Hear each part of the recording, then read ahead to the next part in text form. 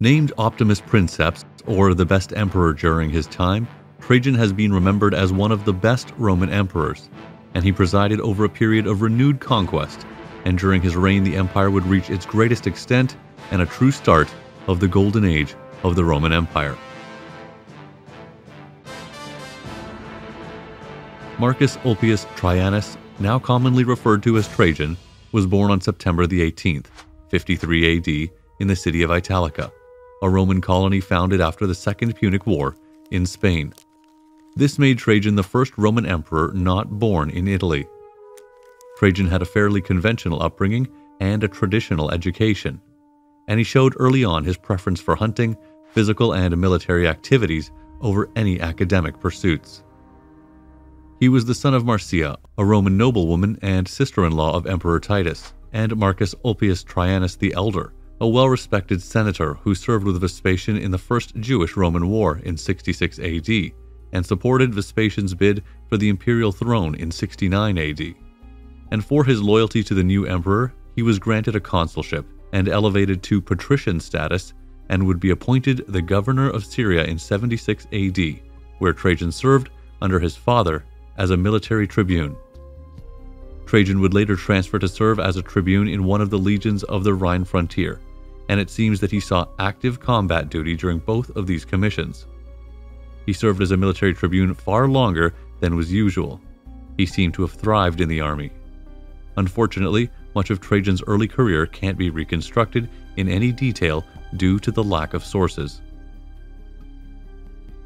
After his time as tribune, he held various civic posts, until he was appointed as legate of the 7th Legion stationed in Hispania Tarraconensis. And in 89 AD, when the governor of Germania Superior revolted against Emperor Domitian with the aid of the Chatti tribe, Trajan was quick to respond and quickly mustered his legion and marched to defend his emperor. But the rebellious legions were defeated before Trajan could get there. It seems that the legion stayed on the Rhine frontier and even carried out some punitive raids across the Rhine and against the Chatti tribe. Domitian took notice of Trajan's eagerness to defend him against the rebellious governor and rewarded him with a consulship in 91 AD. After his consulship, Trajan was granted a provincial governorship on the frontier, where he would further prove his loyalty towards Domitian by defeating some German tribes raiding Roman land. When Emperor Domitian was killed in the Imperial Palace in 96 AD, the Senate greeted the news with joy and appointed a man from their own ranks to become the new emperor, an elderly senator by the name of Nerva. The Praetorian Guard, however, was less ecstatic about the change of emperor, and when Nerva refused to deal with Domitian's assassins, they took action into their own hands and kidnapped the new emperor and forced him to promptly order the execution of the conspirators. Being an elderly man and in poor health, and without any children to inherit the throne, Nerva decided to adopt Trajan as his successor and son. The adoption of Trajan satisfied the Guard and brought a measure of stability to the political situation in Rome. Nerva sent a handwritten note announcing his decision to Trajan, and in this note he urged Trajan to take revenge against the Praetorian Guards who had humiliated him. Trajan was governor of Germania Inferior at the time, when news arrived of Nerva's choice to make him his successor. News of his succession was brought to him by the future Emperor Hadrian, who was Trajan's ward. Hadrian's father was a cousin to Trajan, but when he had died in 86, Trajan became the guardian of the boy. Soon thereafter, news arrived that Nerva had passed away, after only 15 months on the throne, making Trajan the new emperor of Rome. The new emperor. It's unknown if Trajan knew of Nerva's plan to adopt him ahead of time, though there's always been the suspicion that the adoption was engineered by Trajan's friends in Rome, who would have put pressure on the elderly emperor. Either way, it proved to be a very good choice for everyone concerned. Upon his ascension to emperor, Trajan was in no hurry to get to Rome. Instead, he inspected the Rhine and Danube frontiers to not only safeguard against the Dacians, but also to test the allegiance of the many legions still loyal to Domitian. And he also summoned the Praetorian Guards, who had kidnapped and extorted Nerva and had them executed. Trajan entered Rome in the latter part of 99 AD, and he did so on foot, greeting the masses who had come to meet their new emperor, and he made sure to embrace all the senators who had come to meet him. Pliny, who was an eyewitness to Trajan's entrance to Rome, wrote this: "Neither age nor health nor sex held back those who wished to feast their eyes on the unexpected sight. Small children learnt who you were, young people gazed rapturously, the aged marveled, and the bedridden, scorning their doctor's orders, left their sickbeds as if a glimpse of you could restore their health. Among the crowds there were some who said that their life was fulfilled now that they had caught a glimpse of you, while others claimed that you gave them reason for living longer. Women rejoiced in their voluptuous fecundity, as never before in the knowledge that now they brought forth citizens for a princeps to rule and soldiers for an imperator to command. All felt the same joy at your arrival, joy which increased with each step you took, your splendid physique seemingly growing with each stride." This projection of modesty was a far cry from the last days of Domitian's reign, and it would become Trajan's hallmark throughout his reign, as Trajan made sure to placate the Senate and treated them with dignity and respect, and he, like most emperors before him, promised that he would refrain from executing any senator during his reign, but unlike most emperors, Trajan actually kept his word, and no senator was put to death during his 19-year reign. Whereas Domitian had pleased the army but not the Senate, and Nerva pleased the Senate but not the army, Trajan showed that he was the man to gratify both. But in reality, Trajan concentrated power in his own hands, just like his predecessors, but he did so with tact and flattering speeches. Trajan's popularity amongst his peers was such that the Senate bestowed upon him the honorific of Optimus, meaning the best. It was a title that had been reserved for Rome's supreme deity on the Capitoline Hill, Jupiter Optimus Maximus, Jupiter the best and greatest. The First Dacian War. During Domitian's reign, the empire had seen increased aggression from Dacia, who bordered Roman territory along the Danube. They had, under their king Decebalus, started raiding Roman territory and inflicted serious defeats on the Romans. While Domitian had tried to deal with the situation, his campaigns ended in a deeply unsatisfactory way, with a treaty where Rome had to pay Decebalus a yearly indemnity and sent him engineers to help build roads and fortifications. These terms suggested that Rome had lost the war, which of course was unacceptable. So Trajan planned a new campaign to achieve a far more beneficial treaty for the Romans, where Rome's superiority over Dacia was clear to all. Unfortunately, much of Trajan's campaign has been lost to history, and only a fragmentary literary account of his campaign exists. We do, however, have Trajan's column, built in Rome to commemorate his campaign, but it's hard to read without a complementary written account. We can see the Romans crossing over the Danube on a pontoon bridge.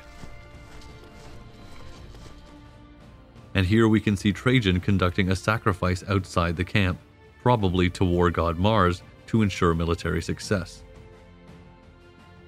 In this scene we see Trajan delivering a speech to his soldiers, and in the following scenes we can see Trajan overseeing his soldiers carrying out labors like building fortifications and clearing away a forest. Followed by negotiations with a captured Dacian, and a few scenes later we see the first battle. It seems primarily the Auxilia force engaged the enemy, perhaps the second Battle of Tepe, which the Romans won. But not decisively, and in fact Rome seems to have suffered heavy casualties, forcing Trajan to retreat south for the winter to regroup and reinforce his army. The Dacians proved to be a deadly foe for the Romans, with their long curved swords called falx. This could reach around the shield and inflict damage on the man behind. The cutting power of this sword was reputed to be devastating, even cutting through shields and helmets. During that winter, King Decebalus, not one to give up the initiative to Trajan, launched a counterattack across the Danube. But the Dacians were defeated in 2 battles at Moesia. In the following campaigning season, Trajan advanced towards the Dacian capital of Sarmisagathusa through the Iron Gates Pass, while a pincer attack advanced from the east with a lightly armed Moorish cavalry, attacking Decebalus in the rear, perhaps through the Vulcan Pass. And yet another surprise attack, perhaps through the Ott Valley, succeeded in capturing Decebalus' sister. For these reasons, Decebalus was forced to sue for peace in 102 AD. Some minor territories were ceded to Rome, and Decebalus was given some military reinforcement and supplies. Trajan was hoping by having subjugated Decebalus that he could be a powerful ally to Rome. who could guard against hostile migrating peoples. The resources Rome sent were instead used to rebuild many of the strategic fortifications Trajan had torn down during his campaign. A massive bridge was also built across the Danube. It would help the Roman army advance faster in case of future wars in Dacia. It was very likely designed by Apollodorus of Damascus, who will come to be Trajan's court architect, designing many of Trajan's future building projects.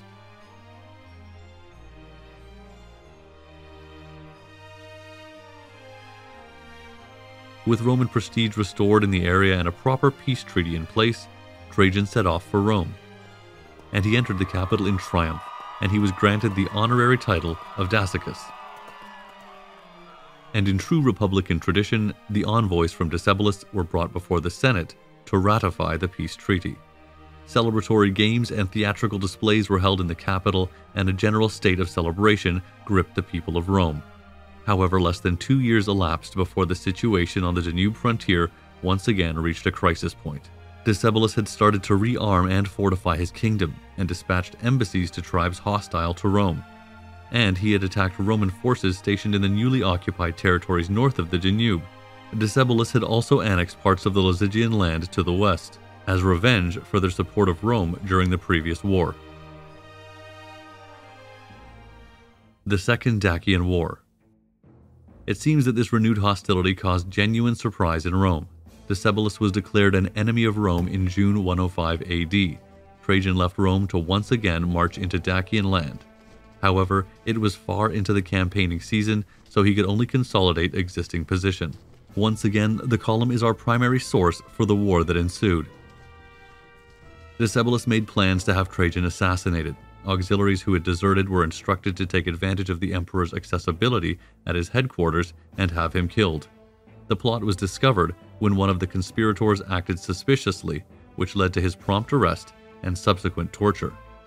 The Dacians had also managed to capture one of the commanders of the Roman forces, a certain Longinus, who had served with distinction in the previous wars in Dacia. He had been lured into Decebalus's camp with the guarantee of peace talks. Decebalus was hoping by having such a prominent bargaining chip, he could force Trajan to terms. However, Longinus resolved the situation himself by taking his own life before he could be used against the emperor. Meanwhile, in Drobeta, Trajan had been assembling a force large enough to deal with Dacia once and for all. He gathered all available troops in the empire, and vexallations were sent from all around the Roman world. He created 2 new legions, the 2nd Traiana Fortis and the 15th Ulpia Victrix. This show of Roman force caused many Dacians to desert Decebalus, who now tried to sue for peace with Trajan. The emperor demanded that Decebalus would surrender himself and all recently acquired weapons. Terms Decebalus could not accept. In the spring of 106, Trajan's campaigns into Dacia began.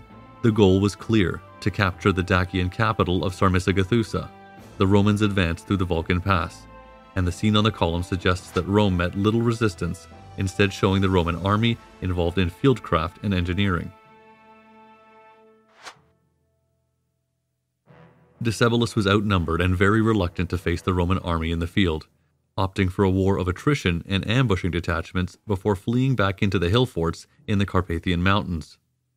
The systematic reduction of these strongholds seems to have taken up most of the campaigning in 106. When the Roman army finally arrived at Sarmisagethusa, the city surrendered without a fight. Decebalus, however, was nowhere to be found in the city. He had fled to the mountains, determined to continue the war against Rome. But many Dacian nobles surrendered to Trajan and disclosed the whereabouts to the royal treasury. They had diverted a river and buried the treasure in a riverbed. The emperor ordered the treasure to be recovered, and it proved to be of astonishing value, some 500,000 pounds of gold and twice as much silver. Eventually, Decebalus, who had retreated further into the more remote parts of the Carpathians, was tracked down by Roman auxiliary cavalry.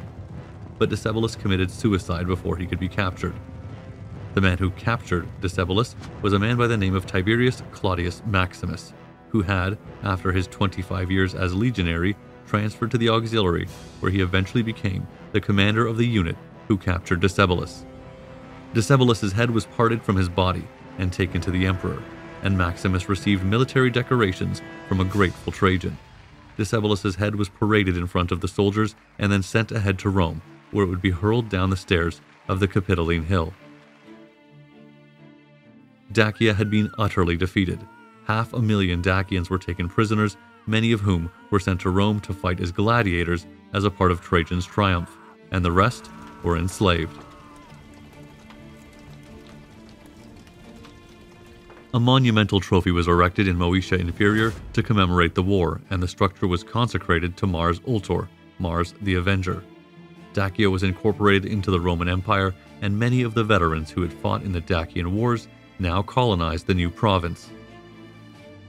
Upon Trajan's entrance into Rome in the middle of June 107, he was met with numerous embassies from beyond the empire, including one from India, all congratulating the emperor and seeking reassurance that they wouldn't suffer the same fate as Dacia. The emperor was voted another triumph, and festivities even more lavish than the last ensued. Called the Dacian Games, this was a spectacle the like of which Rome had never seen, and they lasted for 117 days with a simple purpose: to display Trajan's generosity and Rome's power. Money was distributed to all citizens. Sometime towards the end of the Second Dacian War, the client kingdom of Nabatea was fully incorporated into the empire. Yet again, our sources are sparse on the circumstances surrounding the annexation, but some military action seems to have been required for the subjugation. Trajan's buildings. There had long been a convention for the victorious generals to embellish the city with impressive public buildings, paid for by the spoils of war. So, Trajan undertook and encouraged extensive public works in Rome and in the provinces. Constantine the Great would, 200 years later, call Trajan a creeper that grows on the walls, because so many buildings all around the empire bore his name. He built roads, bridges, and even new ports. He oversaw the construction of a new port in Ostia so as to be better able to satisfy the increased need for grain in Rome. The imperial capital was a huge metropolis at this time, which needed to import enormous amounts of grain. And naturally, Trajan's most famous building projects were in the capital itself. A vast new forum was built, the biggest of them all, Trajan's Forum, that included a basilica, 2 libraries, a new market, and crowning the new forum was Trajan's Column, an innovative spiral relief illustrating Trajan's conquest of Dacia. In front of the column, a temple was erected. Trajan failed to dedicate this temple to any deity, but it would be a temple to Trajan after his death. The Romans could not accept a living emperor dedicating a temple to his own honor while he was still alive. He also constructed a massive public bath complex right above the one built by Titus, and it would come to dwarf the earlier bath. An aqueduct was built to bring more water into the capital and to help supply his new bath. The brain behind many of these projects was Apollodorus of Damascus, originally a military engineer from the Greek-speaking eastern provinces, and his designs incorporate a mix of Roman, Greek, and even elements of the Near East. The variety in design could symbolize the massive size of the empire. Trajan's internal affairs. Trajan married a woman from southern Gaul, Plotina. While they never had any children of their own, they seem to have been very happy together. Trajan's friend Pliny wrote this about Plotina: "She was an exemplary model of the ancient wifely virtues, obedient to her husband in a spirit of reciprocal understanding and consistently faithful to the habits he inculcated in her. Demure and unassuming in her attire and entourage, she even accompanied Trajan on foot, whenever custom allowed, revealing an unswerving devotion to him and not his position." Plotina and Marciana, Trajan's older sister, were both granted the title of Augusta. Marciana was close to her brother and often traveled with him and assisted him in decision-making. Marciana's grandchild, Vibia Sabina, would later marry the future emperor Hadrian. Trajan made efforts to help the poor, specifically children in Italy, by setting aside public money to provide for their upkeep, a sort of rudimentary welfare scheme. This system would last for almost 200 years. While Trajan did many good things, he was not perfect. One of our sources claims that Trajan was too fond of boys and wine, and that he took too much pleasure in war. But his fellow soldiers liked him. Trajan often shared his soldiers' hardship in campaign, walking on foot and fording rivers with his army. Pliny would later publish many of his personal letters. Some of them still survive to this day. One correspondence with Trajan is of particular interest.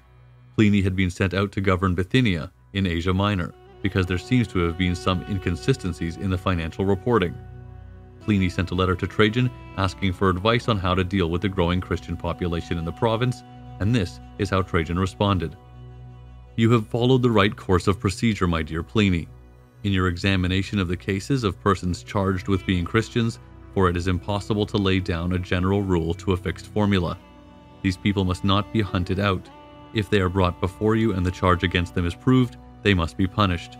But in the case of one who denies that he is Christian and makes it clear that he is not by offering prayers to our gods, he is to be pardoned as a result of this repentance, however suspect his past conduct may be.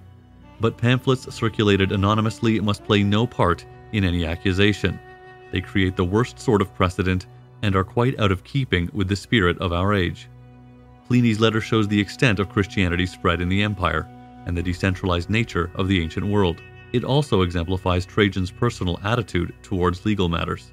Trajan's response is blunt and uncompromising concerning the matter of the law, but emphasized magnanimity where possible. The Parthian Campaign. Hadrian had been sent to the eastern provinces, probably as the governor of Syria, to make preparations for an impending campaign against Rome's greatest enemy, the Parthian Empire. The pretext for the war seems to have been Rome's relation with the Armenian king. A new king had been installed with the Parthian crown. The treaty between Rome and Parthia had ever since Nero stated that the Armenian king would be a man from Parthia, but he would be crowned by Rome. This new king clearly broke the treaty and therefore stipulated a just cause for war. Even though the Parthians had backed off, Trajan refused any terms. He wanted war. The peace with Parthia had always been uneasy. All other tribes and kingdoms neighboring Roman territory were reduced to subservient client states. Parthia, however, had always remained fully independent and strong. For years, Rome had amassed supplies in the east in preparation for this war. In 114, Trajan started his campaign by going into Armenia and reducing it to a Roman province. And in successive years he would conquer Mesopotamia, most of the Parthian heartland, and its capital, Ctesiphon. Trajan penetrated as far as the Persian Gulf. The Senate in Rome awarded him the title of Parthicus, and said that he could hold as many triumphs as he wanted to.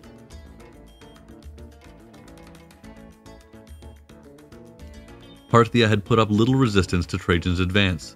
They were embroiled in a civil war at the time, so could put up little coordinated resistance. While besieging the city of Hatra, Trajan was almost struck by a missile shot from a wall. A cavalryman and his escort was hit and killed. The emperor was not wearing any symbols of rank, hoping not to stand out. But Trajan was in his 60s at the time of this, so seniority was clear to all, and Hatra would prove too difficult to siege in the desert sun, so the Roman army was forced to withdraw. And while it seems that Trajan wanted to fully annex the conquered territories into direct Roman rule, he was forced to withdraw from Mesopotamia when another Jewish revolt broke out in the empire, and soldiers needed to be reallocated to deal with the situation. And the Parthian land proved to be hard to control. Small rebellions sprung up all over Mesopotamia, attacking Roman supply lines. Death of a Princeps. It proved to be impossible for Rome to hold its new territory and deal with the revolts inside the empire at the same time. Whether this was a coordinated revolt between the Jewish population and Parthia is unknown, but it's probably fair to say that the Jewish population throughout the empire saw their chance with the majority of the Roman forces occupied in the east. So Trajan returned to Antioch in 117, and by the time he got there, most of the conquered territories had been lost. Due to his failing health, he suffered a stroke, which left him partially paralyzed. He was determined to continue his campaign, but he was advised against it. And given his poor health, Trajan decided to return to Rome and celebrate his Parthian triumph, and he left Hadrian in overall command of the armies in the east. And while traveling along the Cilician coast, his condition suddenly worsened, so they pulled into the nearest harbor, Selinus, where the elderly emperor would eventually die. Trajan had never considered his imminent death and had left no clear instructions concerning the succession, and he had no children. It has been suggested that perhaps he wanted the Senate to appoint a suitable successor. Nonetheless, rumors suggest that Plotina, Trajan's wife, who was believed to have been infatuated with Hadrian, had actually concealed Trajan's death and smuggled in someone to impersonate the emperor with a suitably feeble voice, so that she could consort with the Praetorian prefect and ensure that Hadrian's adoption could be announced before the news of the death was made public. Fueling these speculations is the fact that the imperial correspondence announcing the adoption was signed by Plotina and not Trajan. But perhaps the emperor's failing health and the partially paralyzing stroke may have caused Plotina to help the dying emperor. Either way, Hadrian was in a strong position at the time, controlling the armies in the east, so no one challenged his ascendance to the imperial throne. Trajan's body was brought to Hadrian, who had the old emperor cremated, and his ashes were brought to Rome in a golden urn, which was placed at the foot of his column. For the next 200 years, the senators would address the new emperor by saying, "Reign fortunately like Augustus, and virtuously like Trajan." Thanks for watching the video. Don't forget to subscribe to the channel or like the video. You can find the sources used for this video in the description below. The next video in this series will be on Hadrian.